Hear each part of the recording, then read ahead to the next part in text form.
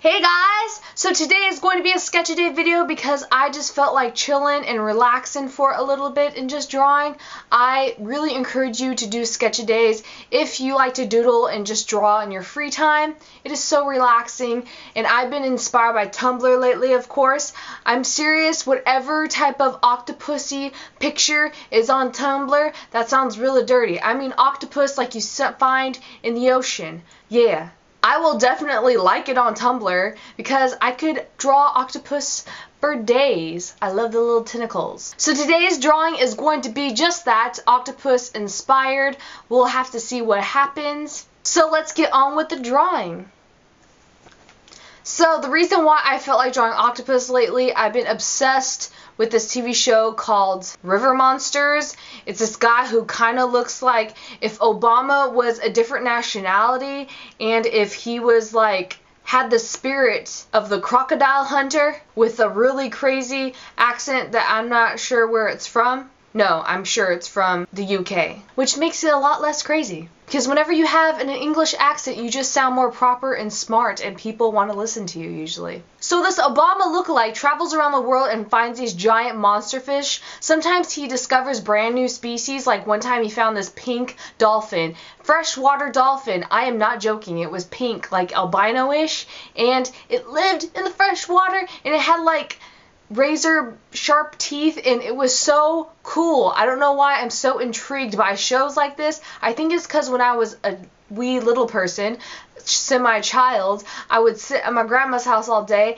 and eat food till literally I got sick to my stomach and was puking on the way home, but that's a different story. But while I was eating all the food that was in my sight, just inhaling everything like that monster from Spirited Away, no face, yeah, that was me. Except my face was real and it was really big and sweaty and oily and greasy from the food I ate.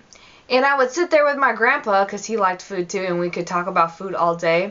Probably due to my obsession with Paula Deen lately.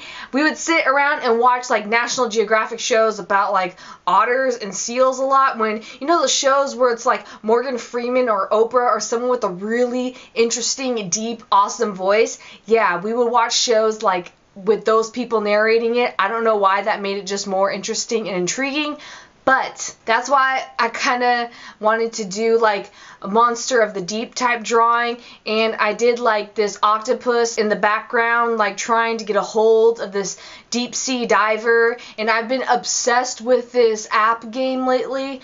Wait one second. Let me just go get it and try to figure out what the name of it is. You get so like attached to something, sometimes you forget what it's called. Little heads up, don't get an iPad if you expect to be productive in life, but the app is called Hungry Shark. Oh my gosh, don't get the Jaws app because that was supposedly, like I thought it was going to be good. It's not. Get Hungry Shark. It's addicting, and I don't know why. It's really good and fun. So I think this drawing that was a mashup inspiration of my childhood Tumblr and just random crazy things came out pretty cool. I like the evil octopus trying to grab hold of someone. It's kind of a cool nightmare thing. Like literally the last time I drew something that was crazy like this on Sketch-A-Days, I literally had nightmares of it where I was like being eaten by a mouth. I got nightmares from that. But this came out cool. So I hope you guys liked my little ink drawing of the monster of the deep type thing.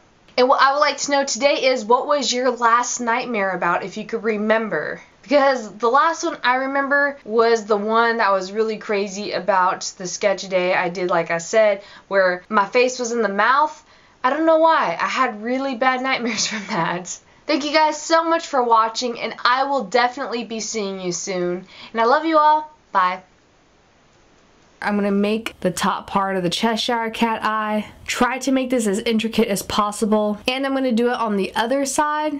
I think I started laughing a little bit in between takes because I looked like a real hardcore chola.